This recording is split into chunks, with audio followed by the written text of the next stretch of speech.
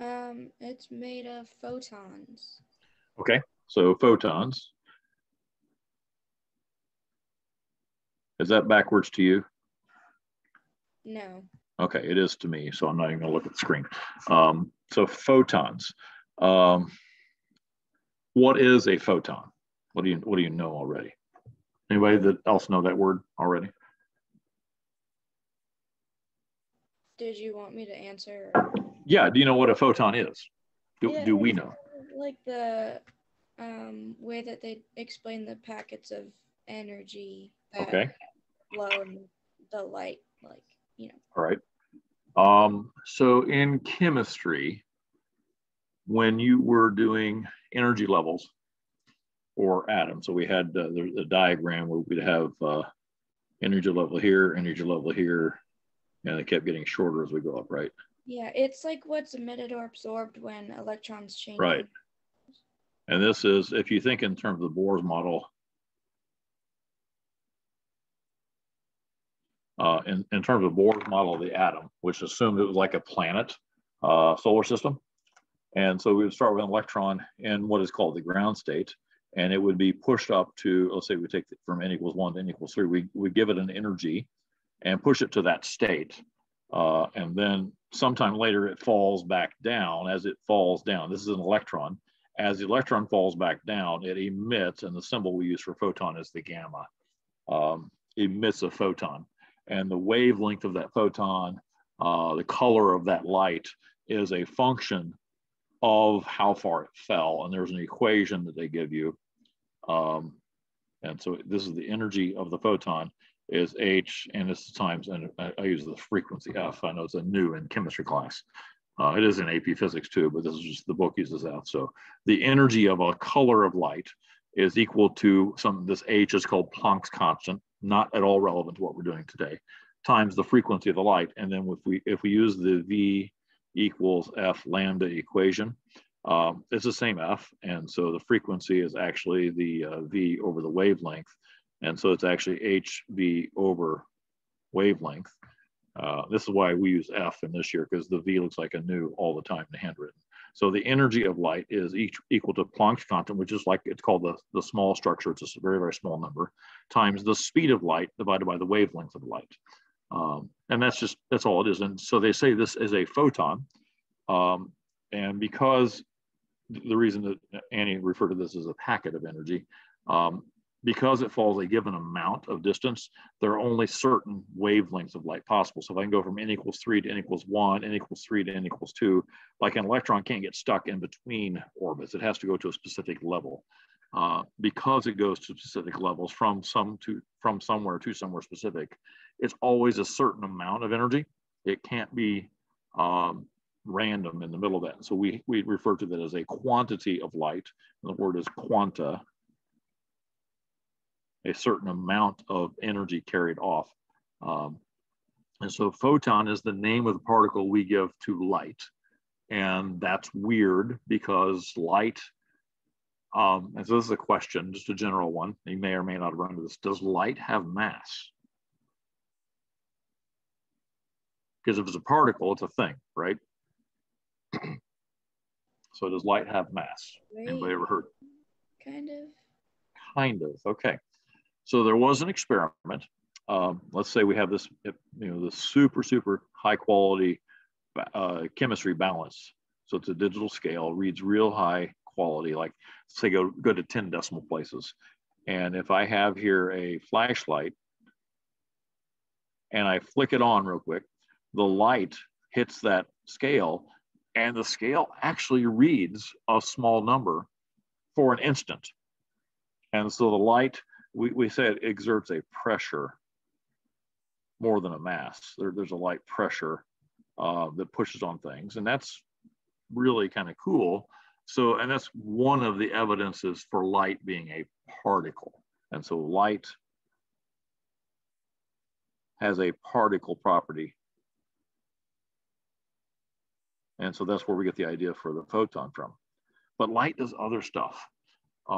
If I send light, like if I have just, this is a demonstration of an idea, and I'll show you later when we get this. If I have this box with a really, really tiny opening. And I mean, this is like a fraction of the diameter of a human hair. And I put behind here a light bulb. Actually, I need two openings. Let me do get another opening here, just to kind of fake it. I put a light bulb right here. What I see is that when the light comes out, so I have a really, really bright light bulb emitting light in all kinds of directions here, but through this opening, I get a light wave that goes this way, and I get one goes through this way. And where the two down here interact, it creates patterns of bright and dark spots. This process is called diffraction. Again, we will cover this when we get to it in the course, D-I-A-C-T-I-O-N, diffraction. And this is where light waves are interfering with one another. And so this is a wave property. And so light has a particle behavior. I can't spell P-A-R-T-I-C-L-E, and it has a wave behavior. And so light has what is referred to as a dual nature. It can be both a wave and a particle. And this is the intro to quantum physics, which we're not doing right now. But light can be both a wave and a particle, and it depends on what we're looking at is how it behaves. All right. Now, having said that, that's cool. We're going to pretend that light is a wave for now. In fact, it is referred to as an electromagnetic wave. Light is electromagnetic in nature. That is, it behaves and exhibits the properties of electricity and of magnetism simultaneously. And in fact, if I were to draw a sketch of light wave, and so let's pretend that it's a transverse wave traveling this way. So that light wave would have a transverse behavior in the electric field. This would be an E field. The pink line would be an E field. And it would also simultaneously have a wave that's in the magnetic field, and we use the letter B for magnetism. And so it would have both of those. And in fact, we would see that the electric field, if we look at it head on, the electric wave of light bounces up and down, while the magnetic wave bounces left to right. So the B field goes left to right, and the magnetic field goes up and down, and they must always be perpendicular to one another. And so all light waves have both an electric field and a magnetic field. And so if I pass a light beam through an area of space where I have like a giant electric charge built up, then I can cause light to change directions. If I pass a light wave between two magnets, I can cause it to change directions. And that's the evidence of its behavior. It has both of those. And because of this, we have some behaviors that come out to be. One of them is referred to as polarization. And I've got a slide for that here in a minute. I'll show you. And so what I can do is essentially, let me just switch over to it. It's going to be faster if I do that. I haven't started the show or this presentation yet. So let me I'll just show you the pictures here. I've got a PowerPoint I was working on. So polarization is a characteristic of light. And so what we see here is that light has it vibrates in two dimensions. It vibrates both up and down and left to right. And if I pass it through a polarizing filter, and so imagine a polarizing filter, kind of like, so I've got this wave, and if I pass it through what I'm going to call a picket fence, if I've got a bunch of slats that are real close together, then I eliminate one of the planes of vibration. So what this is a bad picture, I guess. Let me show you this. So this, I don't know if you guys can see this. Let me stop this share real quick. So this is a polarizing lens. Just so I can see what you're doing here, or what I'm doing. So you can see through there, right? You can see the word light particle through there. There's a bit of a glare here. Gosh, can I get rid of the glare or make it worse? I can make it worse. There, now you can see it. Okay. So you can see this is kind of like sunglasses, right? And I've got a second one. And where the two overlap, if I turn one, get it somewhere that can stay in focus here and get the angle right. As I turn it, I'm turning the bottom one, it's eliminating the light. All right. So and so if I just slide them sideways, you can see through either one of them, but where they overlap, I rotated one of them so that they're there. So what these are two picket fences that have been, so they're parallel when you can see through them, but when I rotate them like this, it blocks off almost all the light. Hang on a second, Mr. Turner needs to talk to me. I'll be right back. So light rays being both parallel, having these two axes of vibration. If I pass them through a fence that looks like this, they get through. But if I do this, then I'm blocking out one plane of vibration. And so if you buy sunglasses, they can be what are called polarized sunglasses. And one lens, notice it just makes it darker. But the second lens, when I rotate them, it does go back and block out that light. Now, there's something peculiar we found out about that. If we had a third light, and I can't do it here at the demo because I need the light source, it's actually a cool quantum effect. If I had a third polarizing filter, it actually gets brighter, which is weird. And nobody knows why, and they can't explain that. That's some new physics they're working on. But so light is, again, a electromagnetic wave. When we're talking about it as a wave, it has both electric fields and magnetic fields, and they always, one thing of note is they always vibrate perpendicular to one another. Now, because it is a wave, we have referred to, and you guys all know there's colors, right? And I assume that nobody's completely colorblind. There are colors. And so what we do with colors, let me bring up my slide again. I'll go to that one. So what are the colors of light? That's the question. And so when I look at it, so yeah, go ahead. Oh, never mind. I was just going to answer, but. Well, but I mean, no. So and they're different here. So this has additive and subtractive here. They're different. Light is actually, and all light is actually just some combinations of the red, the green, and the blue. And you may have thought about your computer monitor as RGB. Monitor used to be called an RGB. I don't know if you guys have been around long enough to know that. But all colors are made out of light, of red light, green light, or blue light. And then in art class, what do they tell you were the primary colors back in art class? Is it red, yellow, blue? Yeah, they said red, yellow, blue, and that was actually not, I mean, it's not exactly true. So red is a primary color of light, but red is not a primary pigment. And so when I'm talking about pigments, we're talking about paint, and that's what we're talking about. So if you see here in this circle, these are the paint or inks colors.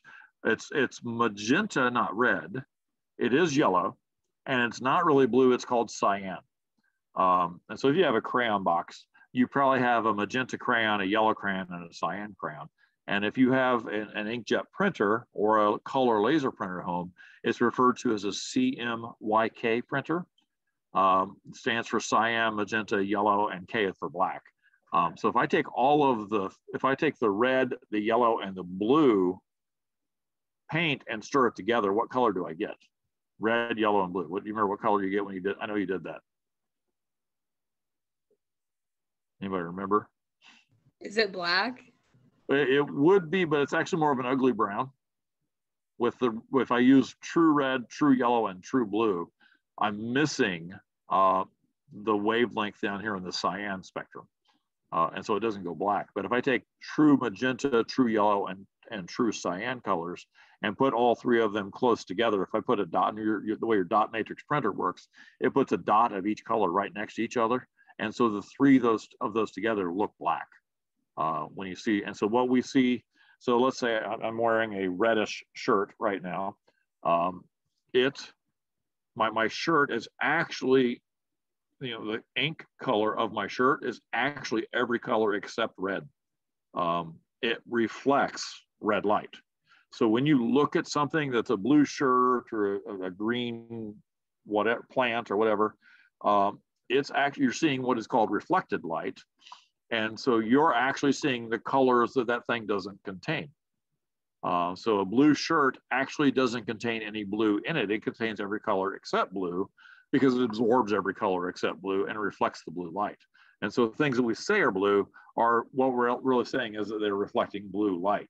And so when you're in a room with white light, and it's really hard, like your house lights are probably not white, but we pretend they are. If you have white light shining on something, you can see any color. But if I were to shine just red light on something, then I would not be able to see things that are green or that are blue, because there's no red in either of those.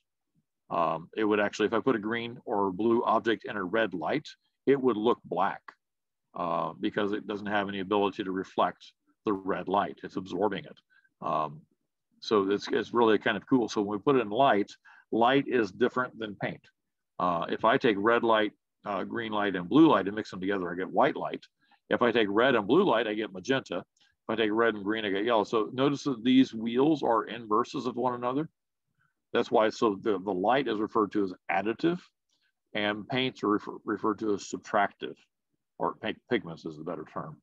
And so when we're adding colors of light, we get this other color. So the red, green, and blue are the primary colors. The cyan, magenta, and yellow are called the secondary colors, okay?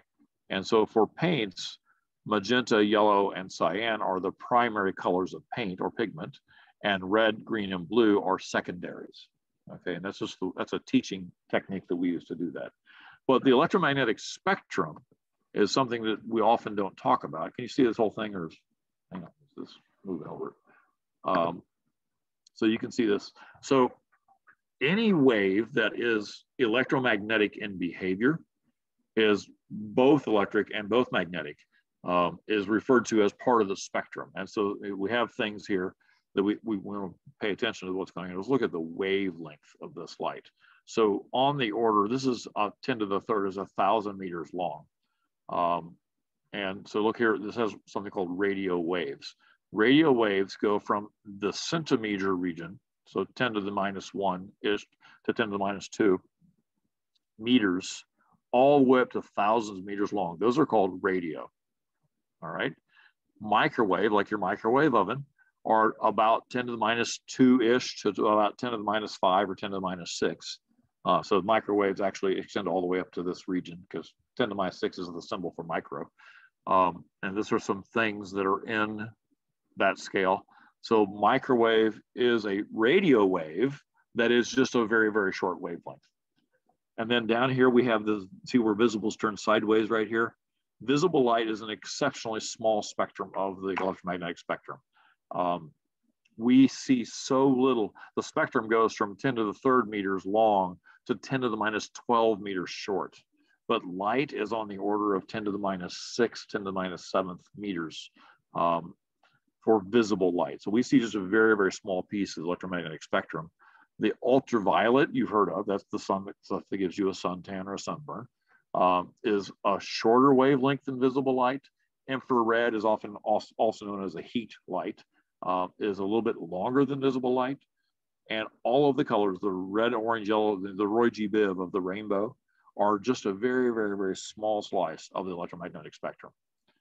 If we keep getting shorter and shorter wavelengths, as you can see those numbers here, we get into X-rays and gamma rays and cosmic rays and things that are out there, just exceptionally short. All of these wavelengths have a frequency, and so the frequencies are down here below. The frequencies range from a very low frequency on the order of 10 to the second hertz, 100 hertz, all the way up to this number says 10 to the 20th and higher hertz. So frequencies are a very broad range. Now, if you look here, the visible spectrum would come down here on the order of 10 to the 15th hertz is the frequency of light. And we'll look at light itself and as wavelengths. We'll get an actual spectrum out for just the visible light section. But look at the energy here. The longer a wavelength is, the lower the frequency, the less energy it tends to carry. Out here, cosmic rays carry more energy, and the unit is electron volts, but don't worry about that. So we have, this is, the fact that X-rays and gamma rays, this is stuff that's in space. Space is dangerous because the radiation that's out there, electromagnetic radiation, is very, very energetic and dangerous to us. It would kill us. So it's dangerous to go to space. Like wearing a spacesuit has little to no safety measure in it. In fact, down here at this end, the radio waves, right now where you're sitting, if you can receive a radio signal or a cell phone signal or a Wi-Fi signal where you're sitting right now, these radio waves, electromagnetic waves, are passing actually through the walls of your home and through your bodies, quite literally. There's just so much energy there, and there's such a short wavelength overall, they pass through you. In fact, it's kind of cool. Why does a microwave work? It's a radio wave, and how do radios cook food?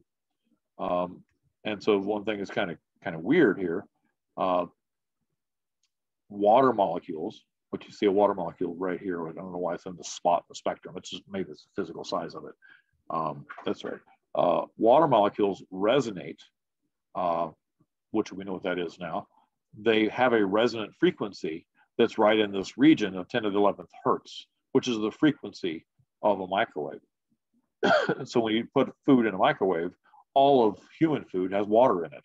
And so what you're doing when you run it in and put it in a microwave, the water's molecules are forced to vibrate back and forth at a resonant frequency because of the external microwave energy. So the microwave causes the water molecules to resonate, and when they resonate, they vibrate, and that's what makes food get hot. So it's just really kind of a cool connection to what we were doing last chapter. Okay. So electromagnetic spectrum is, and again, this is all in your book in chapter, what is it, 15? Yeah, so you're going to go through that. But this is something that may not be intuitively obvious. If you remember last chapter, I made a statement that all sound waves travel at the same speed. Well, it just so happens that all light waves travel at the same speed. And so the speed of light is a fixed value. I'm not going to write all the details out. It's 2.9978953 times 10 to the 8th meters per second, but we write it this way. 3.00 times 10 to the 8th meters per second. It's incredibly fast. In fact, it is the fastest speed possible in the universe. According to Einstein's theory of relativity, it is impossible to go faster than the speed of light. And there's never been any evidence that anything real can go faster than light. So it doesn't matter whether it's blue light, and this, I should say, speed of light in a vacuum. And regardless of the color of light or the brightness of light, which would be the intensity of light, it always goes the same speed, which is really kind of interesting. And so this is a number. That's a number that I can't personally imagine. That's 300 million. That's about, what is it, 186,000 miles per second. I think is about what it is. It's just fast. So how did we discover or measure the speed of light? Anybody have a proposal for how we might go about that?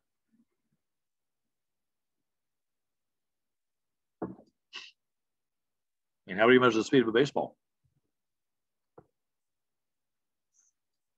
I mean, like a super rudimentary way would just be like standing far away from someone and having them like turn exactly. a light or something. Yeah. So, I mean, this was done.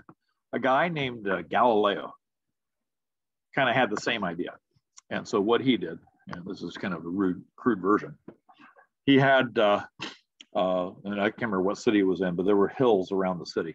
And so he had his understudy, if you will, go stand on top of one hill with a lantern. And he went and stood on another hill. And he told the guy that what he was going to do was at the stroke of midnight, there's like a town bell, clock that went off and rang midnight.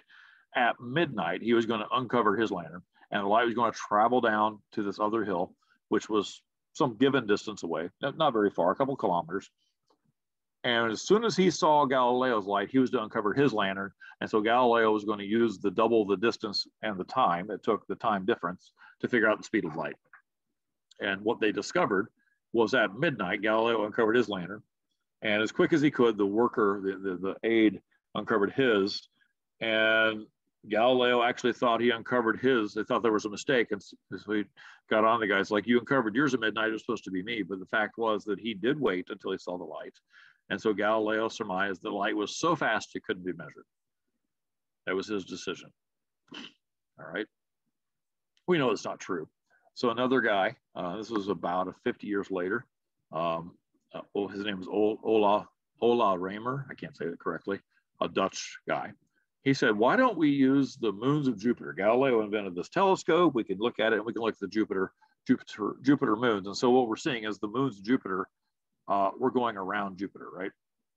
And so they looked at it when the Earth was actually here. They would see where it is, and they knew how fast the moons are going around Jupiter because you could sit and watch them over a period of a day. And then 6 months later, they looked at it and measured the position and the speed of Jupiter's moon at the same time, okay? And so they were actually able to use the difference, and we're not doing the math of this, so don't worry about it. They were able to use the difference in positioning to figure out, and they knew the distance from here to here. They knew this distance across. And so they used the difference in the time for the moon to get around, because here we're closer, so the light had less distance to travel, here we're further away, and used this distance and the time difference, and they got a number using this model where it was really not bad. It was like within, I think 10% or so is about what it was, just using telescopes, and this was in the 1600s or so. And so they got a number, and it was really fast. And Galileo was right; it was really fast. And the mountaintop thing was just too close together to be able to measure this. And this, how far is it to Jupiter? I don't know, but it's a lot farther than two mountains are away. And the Earth had moved 186,000 miles across its orbit. And then so this other guy named Fizeau, I can't remember his first name, did another version of the experiment. And so he had it's called a toothed wheel. And so as this would flip by, he would spin the wheel really fast, and he'd look where the eye is looking through a lens. He's looking at has a light, and this is a partial mirror. Let me show you what a partial mirror is. You guys, can you see my screen? No. Oh, is it? No. Okay, let me stop this. I'll on my camera again. So this is a piece of, it's called smoked glass. It's a partial mirror. And so let me get my cell phone out, turn the light on. So the light's here. So this thing is partial in that it dims out a bunch of the light. And so light kind of goes through it and kind of doesn't. It's also being reflected under here. I don't know if they can get that to work or not. Probably not bright enough. So there's a reflection underneath the light. I can't do it. So I have to do it from the other side. You can see there's a reflection off of the front of it. So this is a partial, it's just like a smoked glass. It's dark brown instead of any other color. Turn off the flashlight again. So he used this partial mirror, and back to the share. And so the Fizeau experiment is really pretty interesting technology for the, I think this was probably the early 1800s. He would spin this wheel, and so a light source would shine through here onto a mirror. Part of the light would come through, so he could see it, and part of the light would reflect off and go down and travel to another mirror. And these lenses are just a focus light, so it gets more intense. And what would happen is that the spinning, as he would spin this, the light would waver back and forth in his mirror. He'd be able to see the light bulb from his position, and it would bounce back and forth. And he would spin this up to a given speed, and the light became a stable image. And he figured out that the frequency of this was such that it, the time to go from one tooth to the next tooth was actually the time for the light to travel that path and back. Okay, and I've got another version of this. I used it with mirrors. And so this one we did in California. They did this experiment. They had a really bright light source, and they were shining it on this. This was an octagonal shaped mirror. And so the light would reflect off of the mirror, travel down to a mirror some very far distance away, reflect off that mirror, travel back down, and then here. So if this is sitting still, the person looking right here can actually see the light source that has traveled this distance, whatever that is. And so now we're spinning the light source. And so if it rotates just a fragment of a distance, then the light will not be visible, but it'll be blinking on and off. And so they would spin this up, and they would know that if it made it, then the light, so this face, let's say that the light's here, it reflects off, and by the time this face gets to here, the light has traveled its path length. And so again, they were able to use the fact that this was spinning at a given speed to figure out the time for this to get from here to here in order to see that reflection. And they were able then to calculate the speed of light with some degree of precision. Today, we do a different method altogether. We use lasers. And so we actually use electronic systems. I don't have a picture of this one. So I've got a laser beam sitting right here. And what I do is I've got a series of mirrors, thousands of mirrors, and then I do this, and there's more mirrors here. And so the light beam comes out and it bounces back and forth between thousands of little mirrors so that this path length becomes useful. And the distance is whatever it is. But then I have a little photo detector down here that says, hey, I just got hit by a laser beam. So what we do is we have a switch that turns on the computer right here when we flick the light on, and it bounces back and forth. And as soon as it gets here, it stops the clock.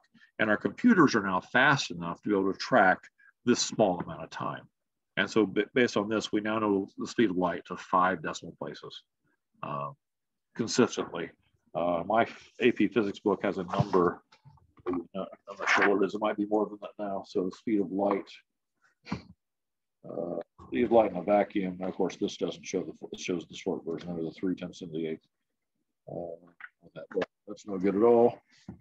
It doesn't matter. We know it's to several decimal places, much more reliable than we used to know. But okay, so real quick rehash what we talked about. We talked about light being a particle, has both a wave and a particle behavior depending on what we're looking at. We looked at colors of light and wavelengths of light, electromagnetic spectrum, polarization. And we're not doing much more than a vocab treatment on chapter 15. And that's actually all that we have in chapter 15. So if you want to go through chapter 15, pull out the vocab stuff. I can't believe it has problems in there because there's nothing in there. We do have the wave speed equation. I use V equals F lambda. And because the speed of light is constant, we actually converted it when we're talking about light, we use a C instead of a V. So the speed of light in a vacuum is the frequency of light times the wavelength. We will use that again in the next chapter. So I'm not worried about having that as something you're going to do. So really just a vocab approach, very little concept here other than polarization. And that is all I have for this chapter. Any questions?